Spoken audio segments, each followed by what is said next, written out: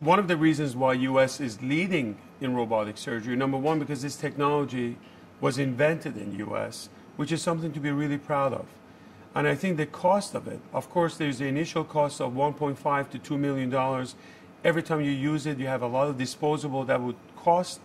And that's one of the reasons why in Europe, this whole surgery has never taken off, because of the cost of itself. They're still doing a lot of laparoscopic surgery, which is much cheaper.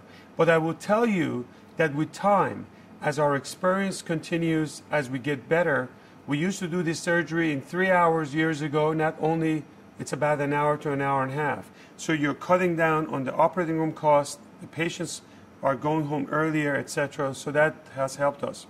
As we see the healthcare system in this country changing, with this kind of technology, we can reverse the medical tourism to see Europeans, Middle Easterns, Israelis, Japanese, Chinese, to come to US because we have the experience. There are few surgeons across the globe who have done 4,000 or 5,000 of these cases. We have that experience.